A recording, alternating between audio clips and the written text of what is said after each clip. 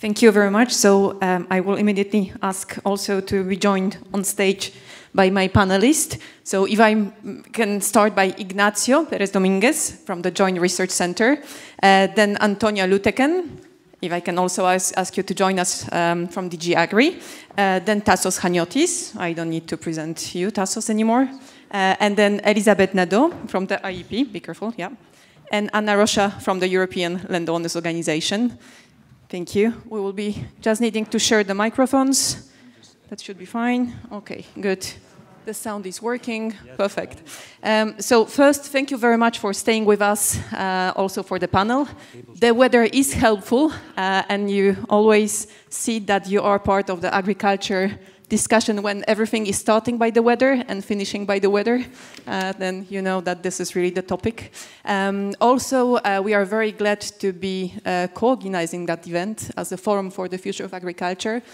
This is just to give you the background. We have our annual conference in March on the 26th. You're, of course, all warmly invited. That will be taking place in Brussels.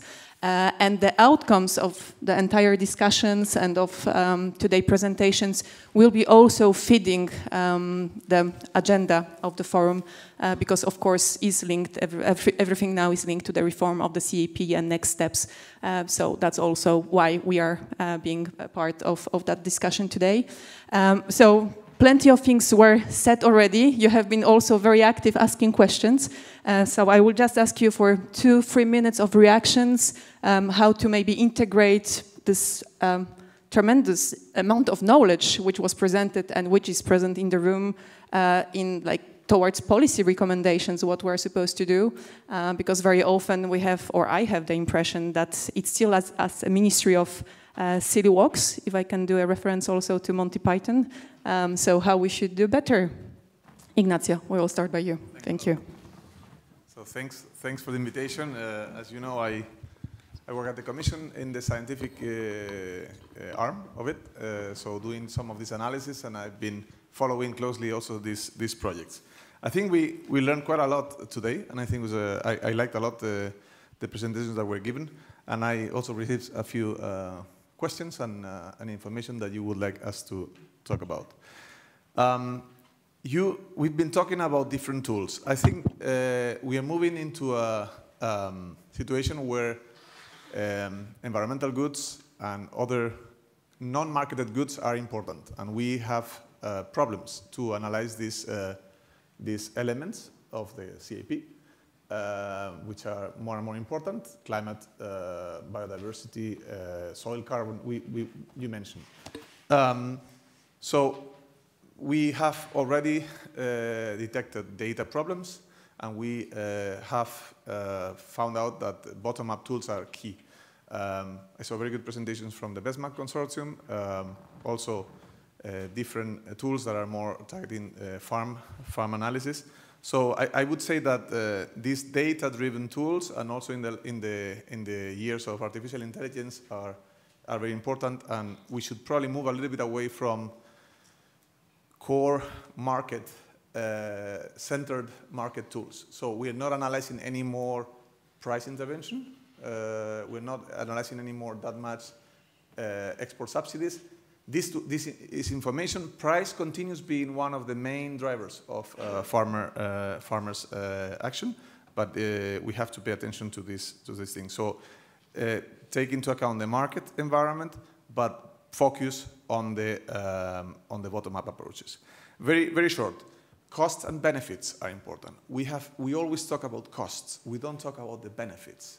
It's very important. When we saw that there's a certain lack of ambition in some of the AES that we have been considering, this has to do also with policy constraints, with the way the CAP has been evolving over time. But we need to pay attention to the benefits that those schemes bring about. Policy constraints, and I think Tassos maybe will talk a little bit more about this, are key. We see the farmers striking. We have to be clear. We have to simplify the message to farmers. We have to focus on the policies that have an effect on the environment, but also are easy to convey and easy to monitor.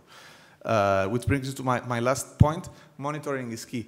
And this is probably the most difficult thing, because we lack data, we lack a lot of information, and it's very difficult to set up policies that you cannot monitor.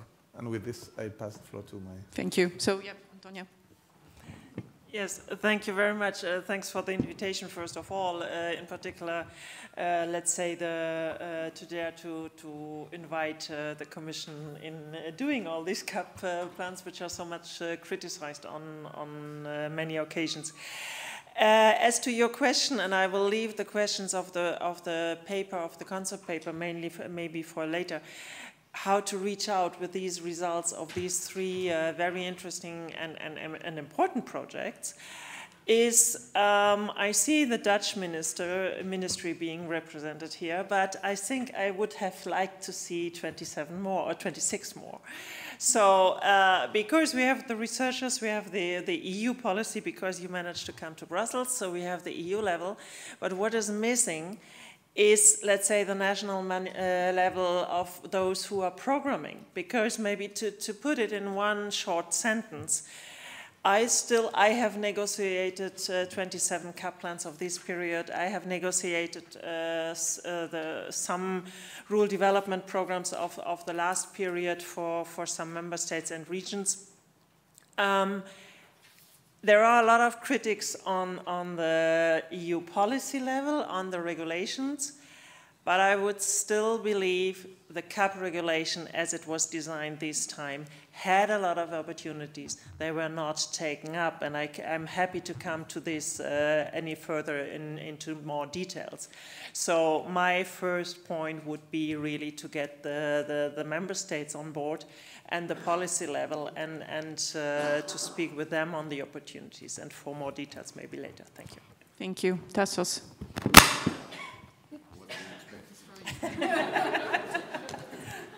May I give you mine? They trust me, yeah. It comes with retirement, and you forget about things. Now, three broad areas I would like to mention. First of all, I mean, shall I say that I'm surprised? No, I'm not, because every time that we have a CAP reform, we start discussing about the next. But some of you also mentioned the issue of the time frame. I mean, we have to get serious a little bit about this policy cycle. I don't believe in the last draft you put, for a very simple reason. It would require a change of the treaty, and if you open up the treaty, you lose the European Union. But there are some basic pertinent issues that we have to address again. The first of all has to do with the time frame, both in terms of the policy cycle, but also in terms of the time that it takes to see the results of the measures that we start. And before we even implement the measures, we know what works or what doesn't work, or at least we think we know when we move to the next one. There is a problem there. To give you a very concrete example, December 2015, we had the Paris Agreement. For me, this is one of the biggest negotiation successes of the European Union. That was the 22nd of December, if I remember. On the 9th of January of 2017, I just checked before my files, which means 1 year later, we presented to the Regulatory Scrutiny Board the Inception Impact Assessment of the CAP. So immediately we responded to the needs of the Paris Agreement. If you look at the policy cycle, we started implementing the Common Agricultural Policy in January 2023. So you start with prices, for example, low, you end up with a decision where prices are higher, or what have you. I mean, there is a problem there that has to be addressed in one way or the other. Second thing, from the big aspects, I spoke about management biases, but I forgot to mention what is my bias. It's a role of soil and land management. Soil, water, air, and biodiversity, I think you remember, these are things that I put in the environmental priorities. But for me, that was the order. Biodiversity, air, water is where you see the problems, but where the problems are created are in soil. And if we manage to address improvements in soil everywhere, we're going to have benefits in all the other three areas, which the other way around, in my view, doesn't always work. And that is one of the areas where I also have a bias in the debate about public money for public goods. I spent some time in England ages ago at White College. There were 6 farmers there, there is 1 in the area, the land is still the same. If that were the structure of the European Union agriculture, yes, but the structure is very different, and there are failures in the money for private goods. So we need to combine, but we obviously need to retarget even the money that goes for the private goods. Now, how we do that, and that's the second area. We have a dilemma, nudging versus imposing, and we've seen the results of imposing. So we need to nudge, and to nudge farmers, first you need to have farm advisory systems that function, and we don't have them everywhere, especially public farm advisory systems. But what we need to do is we also need to find clever ways of bypassing the lack of such systems, and we can do it with the importance of role models of farms. I mean, you have given the examples. I'm coming from Greece, where there is, we brought in the Agricultural Outlook conference some years ago, a young farmer. He doesn't even receive any payments. He moved into precision farming in rice, 150 hectares at the time.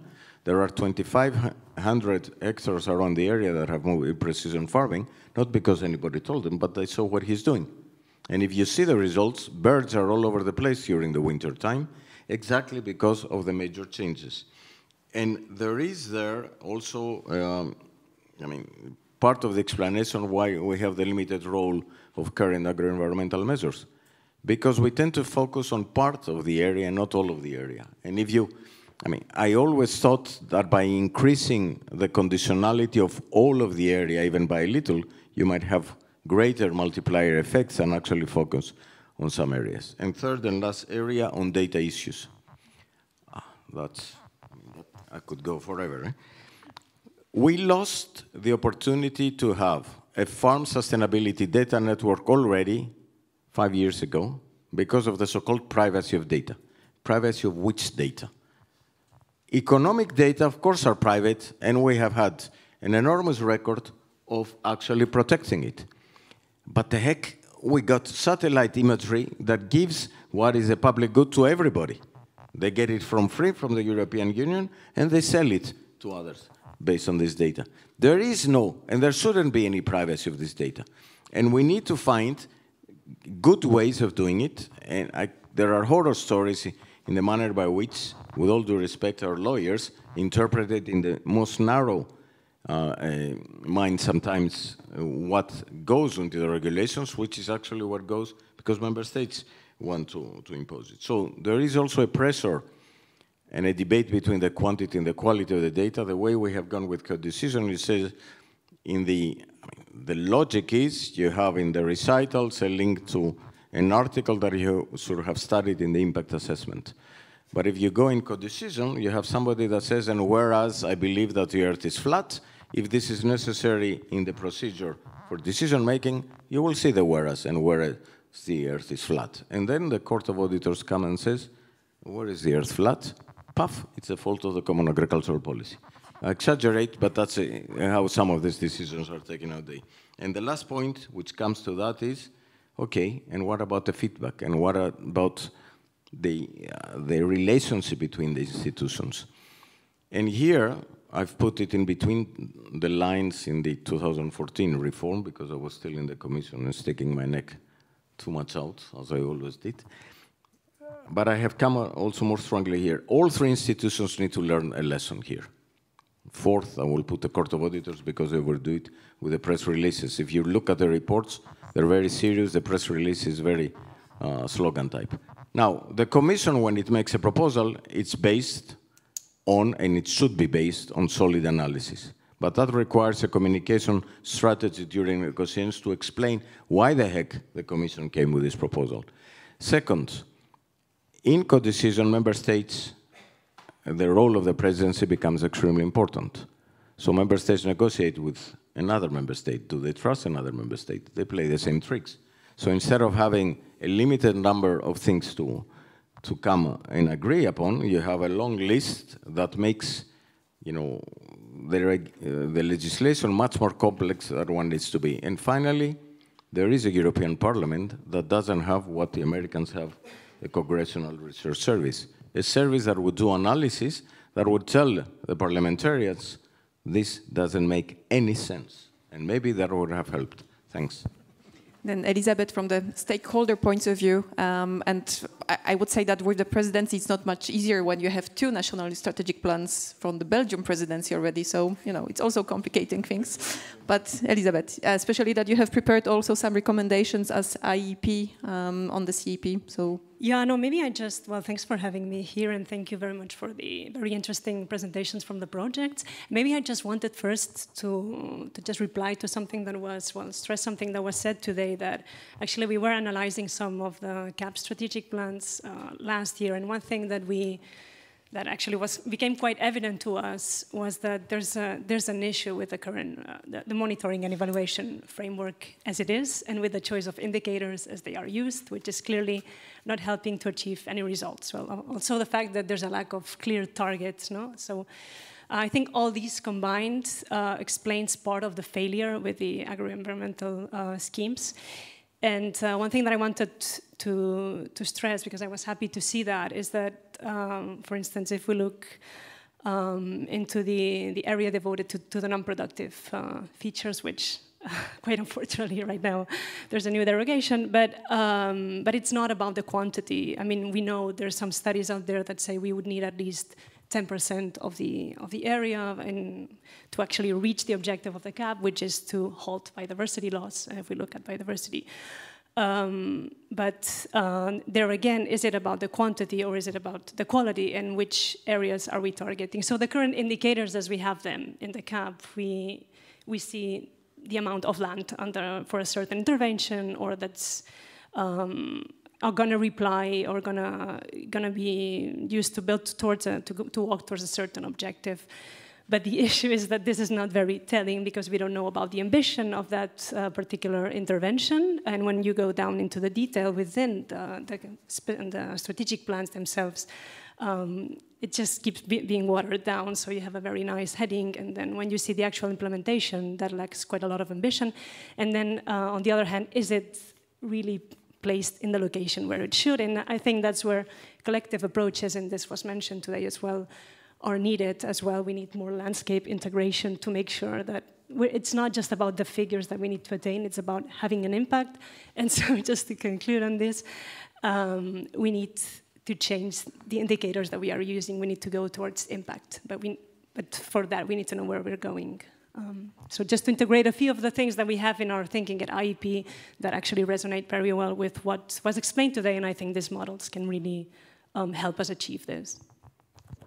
And then also from the practitioner point of view, because landowners, land managers, but yourself, you're also linked to a family farm in Portugal, so your reactions? I have a lot of thoughts. I just don't know where to start. Probably I'll start with the purpose of the event, right? And this idea of the importance of monitoring and data, and more data is part of our lives, right? And there's still a lot of questions associated with it. But it's still good to see that the more in depth we go, the more questions raises, the more the limitations, the more room for improvement. And it's important that a lot of people recognize that involving the ones that are then asked to apply the policies, not only the policymakers, but also the ones that apply the policies. It's probably from the earlier it starts, probably the best. So that was a point. But there were several things that I wanted to comment on. You mentioned, for instance, this idea of moving away from the economics. I'm assuming you say it's not really moving away, it's add the environmental part, because the problem is, from a farmer point of view, the economics will be part of it. To be fair, any economic sector, right? So we shouldn't expect the farmer to, oh, actually, no, for me, environmental part is more important. So yes, true, to add to it, and that also because we've been asking for ages now that the more positive externalities, public goods, ecosystem services should be rewarded, right? The system we have, there's a lot of room for improvement there, and indeed putting numbers into it is the way to go into more result-based, which is what also you were mentioning. I would not go as far as saying we need to replace the current indicators. I would go again, add to it, because you will still need, because, well, one of the characteristics of the CEP is that it regulates all the farmland in Europe, considering all the different soil types of crops and so on and so forth. And it's still important to have a kind of a general image of the tendency of where it goes, even if indeed this move towards more result-based payment, even if it will not be tomorrow, the tendency should be there, indeed. But I wouldn't be as pessimistic as saying that this new reform doesn't open a window to go in that direction. I would agree with some of the colleagues putting a more positive note into it. Even as far as maybe even including your cycles. Again, without changing the treaty, but the fact that there is a more strategic approach, this tendency of decentralizing, we could see, and we could include some of those aspects already within the new delivery model. It is true that now, of course, we are in Brussels. It's always the new thing, right? It's still the same problem. We just change the name, and we need to change everything and reform all it together. But it's still a recent thing. It only started last year, right? We need to give it time. And actually, the more direct reactions we have from members and from the managing authorities we speak to is that they're actually worse now than before, according to a lot of them, because there's still the changes in governance. There's still a lot of more questions in the air. So we need to indeed give time, because there was a lot of change, and we shouldn't just dismiss the windows that were open. There was a lot of comments, but anyway. There will be a second round. I'm just checking with the room how many questions, urgent ones, we have in the room. No? Then, because we can also continue during the lunch. Okay, so keeping that in mind, the first one, okay. Can I still comment? Yeah, so 1 minute for the privacy, and then we're going the other way around with the next questions. Yes. 1 minute. Tassos raised an important point of, yes, we need data, and that is true, and we shouldn't really care about issues of privacy. That I'm not so sure, representing landowners, right? So, because there is still a question of, well, two things. Trust, which, and also what we're focusing on, and especially now with the Green Deal, what we recognize is that a lot of when we're talking about data and AI and satellites is the idea of control rather than having this approach of, oh, we can actually use it for bottom up. Spread best practices, a different type of mentality. But maybe because I'm in Brussels, I'll listen more to the first one, to the control part. So that I think there's some room of improvement there, and on the trust as well. There is a big risk of the technology advancing much more than actually we are able to accommodate to a certain extent, and having at least some processes to allow for, correction or a bit more transparency, things that we're not really discussing now, because even, for instance, we're talking about data, and even the EU, who is actually responsible for what? We're talking about, I don't know, forest monitoring or soil, or the soil a bit less. I can, yeah. And the way, who is gathering the data, who analyzes the data, decisions on aggregation, who makes them, and all of those basic things are still up in the air. So, well, more questions than. Yes, but we are going, so Elizabeth now, yeah, that will be that way. Also because we have the structural dialogue, we have plenty of things going on, so if you would like to add something, and the work done also by EEP as such, second round, and then we'll be taking the questions. Yeah. On how to address all these issues, I mean. Yeah, no, I think there's many things that can be done. There's a lot of things that are being done well. I think I didn't want to be so negative, but I think the CAP strategic plans, the fact that now we have a more tailored approach to the CAP, I think that's overall positive, and there's still a lot of margin for maneuver, I think, to improve this.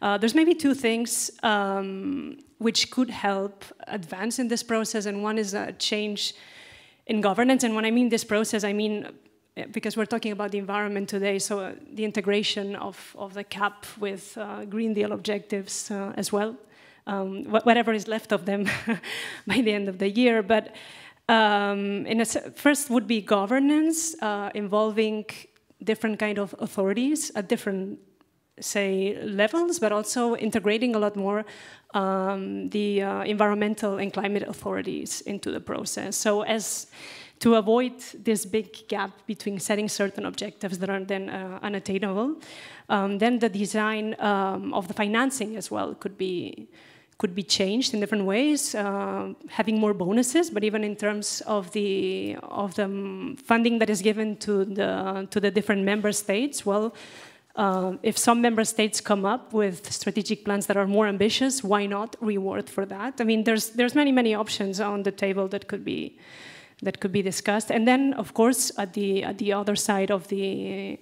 balance is what's the role for land managers, and I think that's where the strategic dialogue also comes in. But it's not just the strategic dialogue; it's the whole process discussing with the CAP. So how do we incentivize land managers? How do we make sure that what goes into the plans is actually feasible? Is it something that is going to be attractive for them? Is it well rewarded? And it was mentioned also today that the role of the advisory services, which is crucial and is something we think that should be rethought, refunded. I don't think we can stress enough the importance of advisory, also to reduce the risk of farmers or the perception of the risk.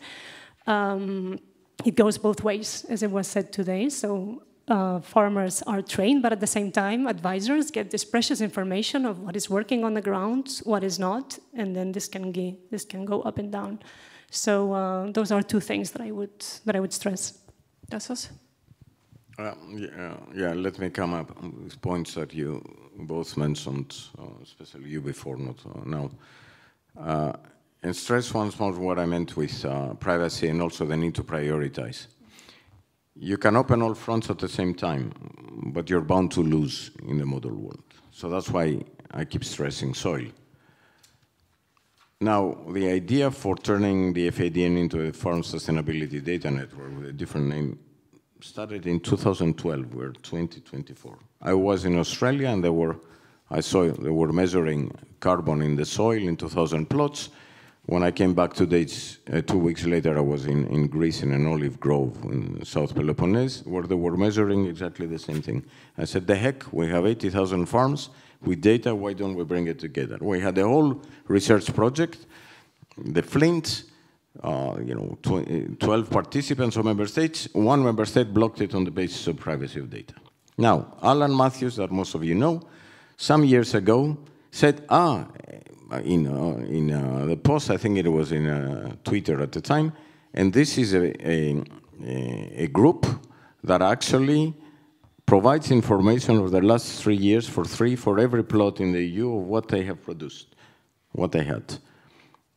And if you can pay, years back, more information. So Pierluigi Londero, which also some of you know, my former director at the head of unit at the time for that and now for data, curious as it was, he clicked to see what is this farm. And it was a startup somewhere in Belarusia where they were downloading the data of Copernicus and selling it to everybody. That's the data that is out there right now. And if we don't realize that this data is available, then we waste our time. So data for the public good is available. Second, exactly because a lot of data, we shouldn't focus on everything. And coming back to your point, yes, I agree with you that we don't have the capacity to analyze impacts correctly. But a simple question, if we had focused on soil organic matter, and what exactly do we measure for that?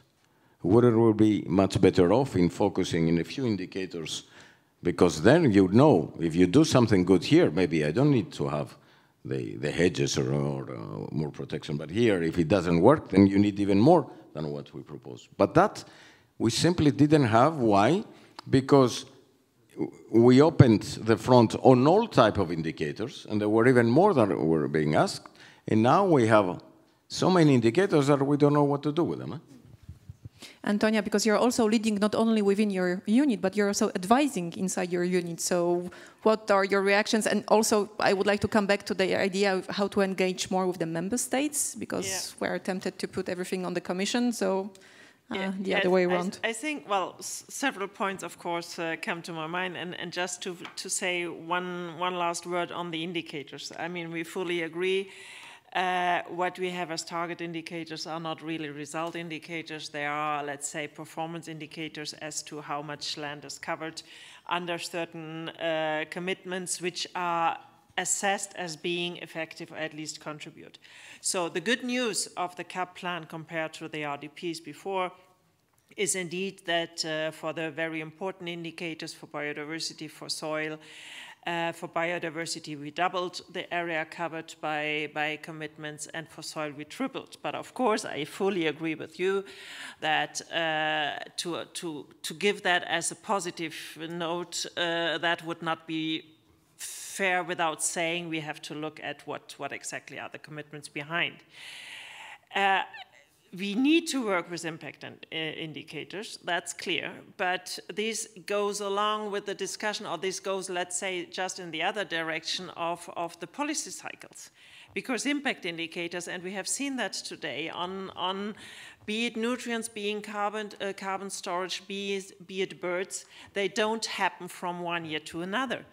So, just to say, you can believe me, not so many governments are sitting here now, and not so many, but when we come up with 44 result indicators with a hand of around 30 impact indicators, and we have to measure output because we are dealing with public money, you can believe me, managing authorities are not super happy. And we try to improve the policy monitoring and evaluation framework further and further, but it's a hard work to do and a hard work to find the right indicators. We have many of them when it comes to the ecological effects or to the environmental, let's say, the resources, the water, the soil, etc. When it comes to investments, we have very little to see how exactly can we monitor what member states are doing. But this is why we have evaluation for. Then, of course, it's true that evaluation cycles are hardly managing with the next programming cycle. But if we would ask farmers, oh, please wait 5 years, we have no CAP support, but if we know what the others have been done and then we continue new, I'm not so sure whether they're going to be happy neither. So the good news, we doubled let's say, the area coverage. The bad news, of course, is we have to look in detail what the commitments are doing. We have far too little result-based, where we really pay for the results. We have good examples for the biodiversity, for example, also for carbon, we get it, also for water, we get it, but little. So member states still don't dare enough to do so. And most importantly, and here I'm very happy that the Dutch ministry is here, because most importantly is the territorial approach. And I think that was said at several occasions. I think everybody said that the spatial distribution of the schemes is key. And we have little collective assessment. We have, luckily, the Dutch example. We see that there are still difficulties also due to the CAP rules and in implementing them effectively, so member states do not dare. But those are the ways to go for the future, and we promote it, and we try to find where are the, let's say, the barriers to implement them. And Ignacio, the last word for you, because as we are also entering to this new cycle against restarting about the reform of the CEP, the transitional year with the elections. So yeah, the last words for you before I will be taking the one and only question, and then we'll continue with the lunch. You can exchange, and then I will give 1 minute to each of the project to react to what was said before. Okay, that's how we will finish.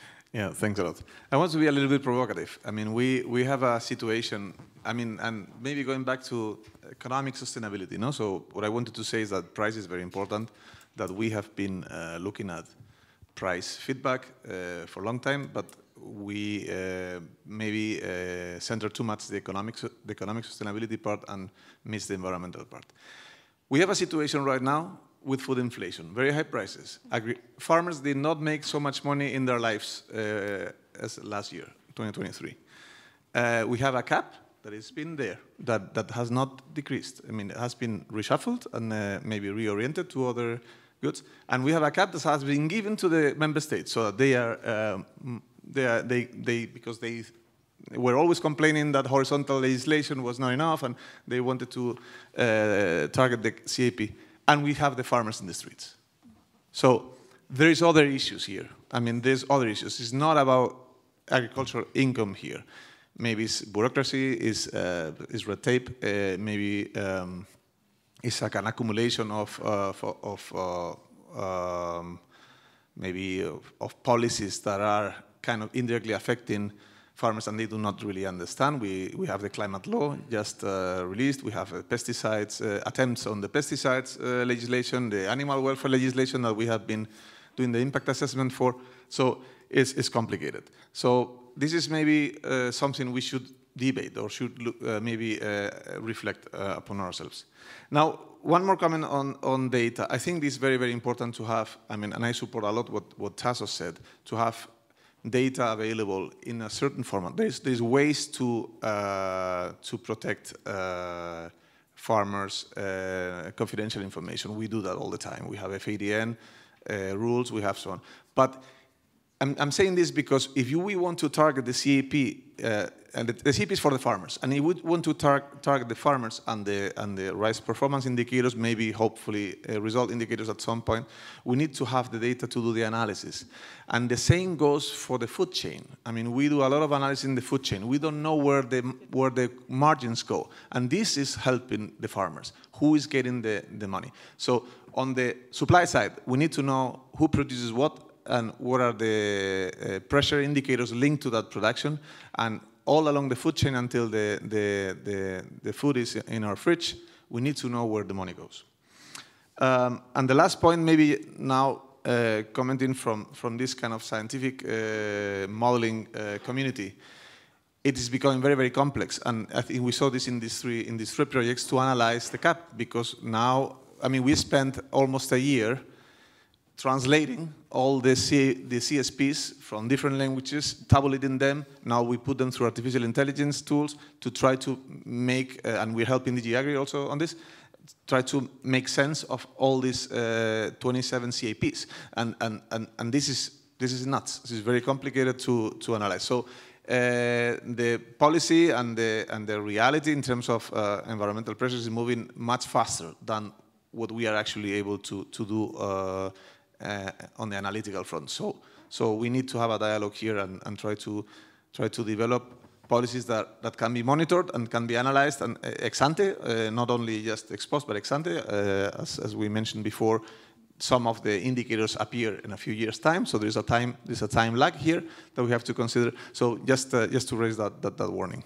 Thanks. And also in the changing climate change world, it's true that it's also affecting much more all the discussions. I will be taking a short question. Thank you very much. My name is Liam McHale from the Irish Farmers Association. Going back to a word that was mentioned, I found very engaging of research and policy. Tassos mentioned frustration earlier, and in Ireland we had 1,000 tractors out last Thursday protesting. And it's frustration. Farmers delivering the same message, but it seems to have been ignored. We asked with Farm to Fork, reduction of pesticides, yield will go down, significant cut on income. Organic farmers, Commission said you'll get a premium for your goods. We have farmers, and the price for organic is not higher than conventional products. And in the food chain, and Ignacio, you just referred to it, where is the margin going? Tassos said it's a black box. We went to, during the energy crisis, we went to the retailer and said, our poultry farmers need 2 more cents per egg because of the cost. They wouldn't meet with us. We surrounded the supermarket with tractors, and at 8 o'clock the next morning, the general director met with the farmers. It's difficult. You mentioned, Tassos, that there are good examples out there. Unfortunately, the political calendar is different from the farming calendar. In Ireland, we have found that cows emit different levels of methane. So some emit a lot, and some emit less for the same quantity of milk. So we've got a program funded by CAP to breed those lower methane emitting cows. But cows only have 1 calf per year. This breeding program will take time to change. And unfortunately, the political calendar doesn't allow us that. So my question, how do we lobby better as farmers to get our issues heard?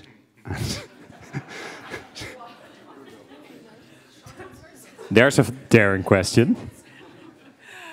Yeah, thanks, Liam. And we met before and discussed the Irish plan and the so many things on the Irish plan. And for this genomic program for the cows, we were very skeptical on this one, you know, because of the timeline and because there is no limitations in livestock clearly linked to that. So we had a lot of questions on this. I think it's not so much about lobbying farmers' interests. It's very much coming back to the thing of what we had before on the advice. We have to show the advantages of the agro-environmental schemes, as just to take these as an example. And I've seen really a change in the, let's say, in the last 2 years when we have the ministries coming to Agri, speaking to our DG, and sometimes I have the honor to join. When they say, yes, all of a sudden, yeah, I feel there is drought, I feel there is flood. So we feel there is climate change, this affects us. Just taking this as an example, promoting, let's say, just also an example that easily to imagine and to understand what it is agroforestry, showing the advantage for the production of agroforestry, which can be promoted by rather either eco-schemes or agro-environmental schemes. So showing that improving farm practices in a way that is supported, and I come to the Premier in a second, can also improve water retention. We see floods and drought and weather extremes that farming community has to manage somehow. We see a drought in Catalonia in January, which we never experienced before. So something on the soil has to be done in order to retain moisture whenever it comes. And biodiversity and pesticide or pest pressure is the same. We have to demonstrate better the advantages of certain practices. It's not, and I think it was said this morning, it's a different story to be told. It's, we should not see the environmental legislation as a threat to the farmers, but as the way to help the farmers, because otherwise, and we have in this discussion on food security versus environment, we have to make clear if we don't manage to preserve biodiversity and to do our contribution to climate mitigation as well as to adapt to climate mitigation, there will be no food security in the future. And this is maybe links also to the Premier. There's always this complaint, we need an incentive approach, etc., etc. I don't want to go into the deep discussions of amber box and green box here. The regulations are there. The regulation says taking the targets into account, setting for the environmental interventions, both in the eco-schemes and the agro-environmental. Member states are not doing it. Member states are not programming. We can't observe when you say there is little uptake of the agro-environmental schemes. We do not observe that money is left over for the agro-environment at a big scale in the different member states. There is, of course, adoption, and sometimes there is reduction in the budget for agri-environment, but my colleagues are here to prevent that, and they get very angry if member states want to take money out of what was Measure 10, so agri-environmental schemes in the former period as well as now. So we see adaptations of the plans in both directions. What we do not see is that at a large scale farmers do not take up. But of course, what is programmed? So it's a question, what is programmed in the plans? It's a question whether we still have member states who compensate only partly the cost incurred and income foregone. So we don't have even to discuss whether cost incurred and income foregone is enough, as long as we have member states paying only 60% or 70% of the cost incurred and income foregone. So it's a willingness in the member states to see the opportunities to program right schemes with adequate payments. They can, the regulation allows that, the regulation even clearly says, take the targets into account that you have, so take the most, to translate that easily, take the most expensive area into account when programming a measure, and then it is very economically interesting for all the other farmers. Member states are not doing that. Thank you very much. So last minute for Tassos, then we'll be ending and continuing the discussions during the light lunch. So yeah, Tassos. Yeah, I will not advise farmers or anybody else how to lobby, and I made it very clear that in my current life I will not deal with lobbying. But I would like to go a little bit beyond what we're discussing now, because, I mean, at some point we need to also agree that, I still remember we were supposed to have strategic plans of 200 pages, I don't know, 1,000 and 2,000, so we might have done something wrong ourselves. I think what we need to do is to decide at the European Union level what the heck we want to do with agriculture and the food systems. And you need a four-dimensional approach. We all learned that, you know, sustainability has the three dimensions: the economy, the environment, and the social dimension, and there are trade-offs. But there is a bigger trade-off that we had ignored, and that's the fourth dimension. It's time, and it's geostrategic changes that are taking place right now. And when, with an agricultural and a food system that needs to improve a lot, we have managed a self-flagellation for decades now, instead of pointing out what are the things that we're doing well and what are the things we're doing wrong, and all the focus on what we're doing wrong, then it's no accident that we are where we are. And we're not only doing it in the food systems, we're doing it a lot here because there is a budget that goes to the Common Agricultural Policy. We're doing it everywhere. And that's a big problem that we're having as a European Union. What is our role in the world? We're 5% of the population, but we have something to show, and we don't have a capacity to communicate what we're doing globally, both in the weaknesses we have, but also in the strengths, and especially on the strength part. And I think we'll be all lobbying in June, going or not, to vote for the European elections. So there is still the potential for all the European citizens. So a very big warm welcome to the speakers, to the audience. Thank you very much for staying with us. To the entire team, tech team, all the teams who put that event together, and then just enjoy the lunch and we continue with the discussions. And everything will be posted on the Farm website, RISE websites after, so just wait for the message and everything will be available. Thank you very much. Yeah, everything.